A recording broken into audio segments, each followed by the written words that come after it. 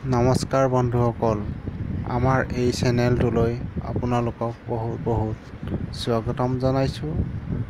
আজি আমি আপোনালোকক ইনকিউবেটৰ মেচিন অৰ্থাৎ কণী উমনি দিয়া মেচিন ঘৰতে কেনেদৰে প্ৰস্তুত কৰিব পাৰি তাৰ বিষয়ে বিতংকৈ জনাবলৈ ওলাইছোঁ। এইটো হৈছে থাৰ্মোকল বক্স অৰ্থাৎ মাছৰ কাৰ্টুন, যাৰ দ্বাৰা আমি ইনকিউবেটৰ মেচিন তৈয়াৰ কৰিবলৈ ওলাইছোঁ। এয়া দেখিছে, থাৰ্মোকল বক্সটোৰ ওপৰত আমি চেলোটেপ মাৰি দিছোঁ যাতে থাৰ্মোকল বক্সটো মজবুত হৈ থাকে, যাতে ভাঙি নাযায়। তাৰ বাবে আমি চেলোটেপ ইউজ কৰিছোঁ। গতিকে চাই থাকক ভিডিঅ'টো। বন্ধুসকল, ইতিমধ্যে আমাৰ থাৰ্মোকলৰ দ্বাৰা প্ৰস্তুত কৰা ইনকিউবেটৰ বক্সটো তৈয়াৰ হৈ গৈছে। চাওক, মই এই ওপৰ অংশত চেলোটেপ ব্যৱহাৰ কৰিছোঁ আৰু ছাইডত এটা গ্লাছেৰে যাতে ভিতৰত থকা আমাৰ কণীবোৰ কেনেকুৱা অৱস্থাত আছে আমি দেখা পাওঁ, সেইবাবে এখন গ্লাছ ফিটিং কৰি দিছোঁ। এতিয়া মই আপোনালোকক এই বক্সটোৰ ভিতৰৰ অংশ দেখুৱাবলৈ লৈছোঁ। চাওক, এইটোৱে হৈছে এই বক্সটোৰ ভিতৰৰ অংশ। মই ভিতৰৰ অংশত ব্যৱহাৰ কৰিছোঁ ফেভিকল আঠা দি এয়া চিলভাৰ ফল। ইয়াতো দিছোঁ। চাওক, চাইডে দি দিছোঁ চিলভাৰ ফল, যাতে ইয়াত হিউমিডিটি আৰু টেম্পাৰেচাৰ কণ্ট্ৰোল ৰাখিব পাৰে।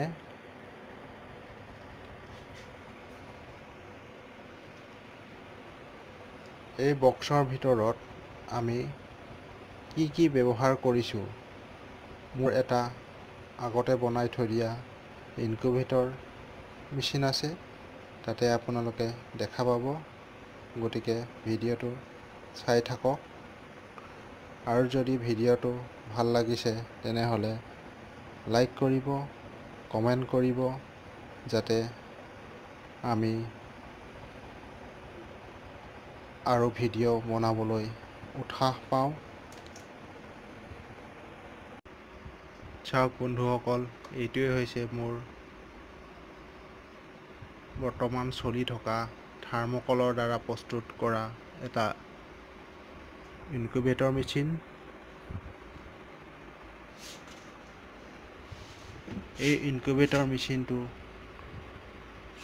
এটা কণ্ট্ৰোলাৰ, যিটো AC ভল্টত চলে। এই কণ্ট্ৰোলাৰটোৰ মডেল হৈছে XHW3001।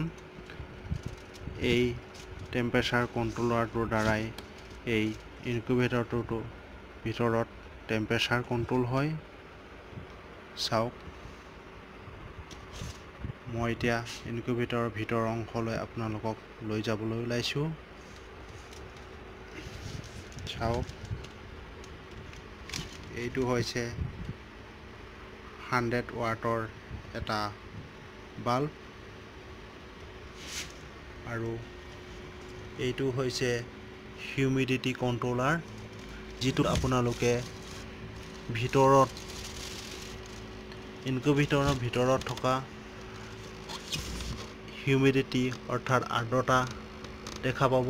বৰ্তমান আপোনালোকে দেখিছে 57% ইয়াৰ আৰ্দ্ৰতা, আৰু ইয়াত দেখা পাব টেম্পাৰেচাৰ, ইয়াৰ ভিতৰৰ অংশৰ টেম্পাৰেচাৰ। এই মেচিনটোত সাধাৰণতে অলপ টেম্পাৰেচাৰটো বেছিকৈ দেখুৱায়, 38.2 আছে বৰ্তমান। চাওক, এতিয়া চাওক, মই এই ইনকিউবেটৰটোৰ ভিতৰত এয়া কোয়েল বাৰ্ডৰ কণী আৰু হাঁহৰ কণী কেইটামান ৰাখিছোঁ আৰু এই ইনকিউবেটৰটোত চাওক মই পানী ৰাখিছোঁ যাতে ইয়াৰ হিউমিডিটিৰ পৰিমাণ বাঢ়ি থাকে কাৰণ হিউমিডিটি নহ'লে ভিতৰত থকা কণীবোৰ শুকাই যোৱাৰ চান্স থাকে। দেখিছে মই এখন 12 ভল্টৰ DC ফেন ব্যৱহাৰ কৰিছোঁ যিখন সাধাৰণতে কম্পিউটাৰ CPUত ব্যৱহাৰ কৰা হয়। দেখিছে এই ফেনখনৰ বিশেষত্ব এয়াই হ'ল যে ইয়াত যিবোৰ টেম্পাৰেচাৰ অৰ্থাৎ উষ্ণতাৰ সৃষ্টি হয় সেইবোৰ এই বক্সটোৰ ভিতৰতে চাৰ্কল কৰি ৰাখে যাতে সকলো ঠাইতে সমান টেম্পাৰেচাৰ হয়। আৰু এই পানীখিনি দেখিছে পানীখিনিও এই ফেনখনে বতাহত লৰি আছে, লৰি থকাৰ ফলত ইয়াত টেম্পাৰেচাৰ লগতে হিউমিডিটি বাঢ়ি থাকে কাৰণ পানী লৰি থাকিলেহে সাধাৰণতে হিউমিডিটি বেছিকৈ বঢ়া দেখা যায়।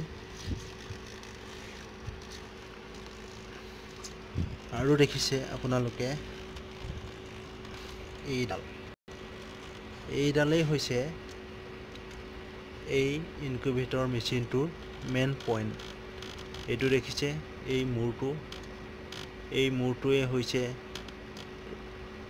ইয়াৰ উষ্ণতাৰ স্কেল বুলিয়ে ক'ব পাৰি কাৰণ এই মূৰটোৱে ইয়াৰ টেম্পাৰেচাৰ মেইনটেনেঞ্চ ৰাখে।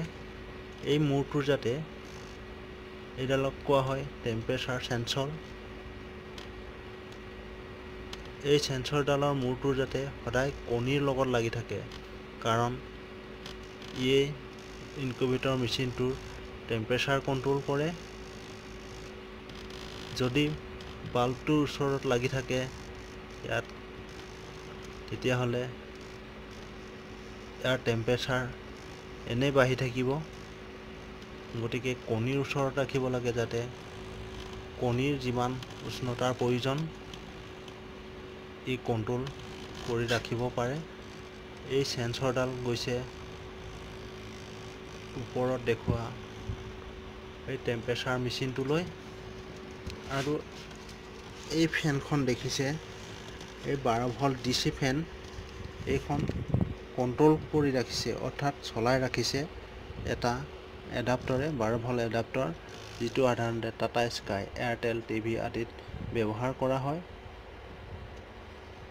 ইয়াৰ মূৰটো কাটি আপোনালোকে এই ফেনখনৰ লগত সংযোগ কৰিব পাৰে অথবা আপোনালোকে 12 ভল্টৰ কিবা উপায়েৰেও আপোনালোকে এই ফেনখন চলাব পাৰে।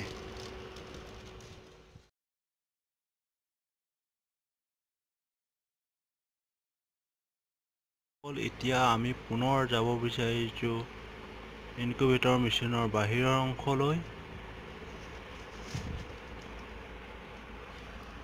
এই বাহিৰ চাইডে আপোনালোকে তলত কিছুমান ফুটা দিব,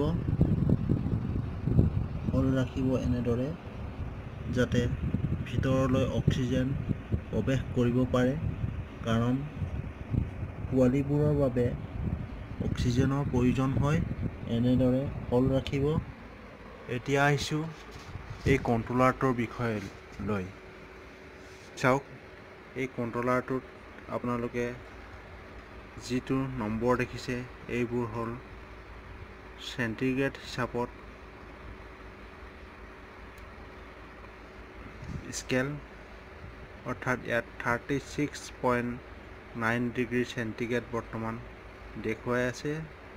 এই কণ্ট্ৰলাৰটো চলে AC 220 ভল্টত। এই কণ্ট্ৰলাৰটোত মেক্সিমাম টেম্পাৰেচাৰ যেতিয়া হ'ব তেতিয়া ভিতৰৰ লাইটটো নুমাই যাব। আপোনালোকে দেখা পাব, এয়া দেখা পাইছে মেক্সিমাম টেম্পাৰেচাৰ মই ছেট কৰি থৈছোঁ 37.5 ডিগ্ৰী চেলচিয়াছ আৰু মিনিমাম টেম্পাৰেচাৰ ছেট কৰি থৈছোঁ 37.3 ডিগ্ৰী চেলচিয়াছ। যেতিয়া 37.3 ডিগ্ৰী চেলচিয়াছলৈ এই ডিছপ্লেখন দেখা পাব, তেতিয়া এই বক্সৰ ভিতৰত থকা 100 ৱাটৰ বাল্বটো জ্বলি উঠিব, অৰ্থাৎ টেম্পাৰেচাৰ কণ্ট্ৰল ৰাখিব। 37.3 পৰা 37.5 ভিতৰত ইয়াৰ টেম্পাৰেচাৰ থাকে, যিটো নেকি কণীৰ বাবে লাগতিয়াল টেম্পাৰেচাৰ। সেইটোৱে মই ছেট কৰি থৈছোঁ ইয়াত। চাওক, আপোনালোকে হয়তো দেখিছে, মই এইটোত গ্লাছ ফিটিং নকৰাৰ বাবে আপোনালোকে অলপ পোহৰটো কম দেখা পাব। এতিয়া চাওক, 37.3 হোৱাৰ লগে লগে ভিতৰৰ লাইটটো জ্বলি উঠিব। চাওক, 37.4 ডিগ্ৰী, এতিয়া 3 ডিগ্ৰী হোৱাৰ লগে লগে ভিতৰৰ লাইটটো অট'মেটিকেলি জ্বলি উঠিছে। সেইদৰে যেতিয়া মেক্সিমাম টেম্পাৰেচাৰ 37.5 অতিক্ৰম কৰিব, তেতিয়া পুনৰ লাইটটো নুমাই যাব।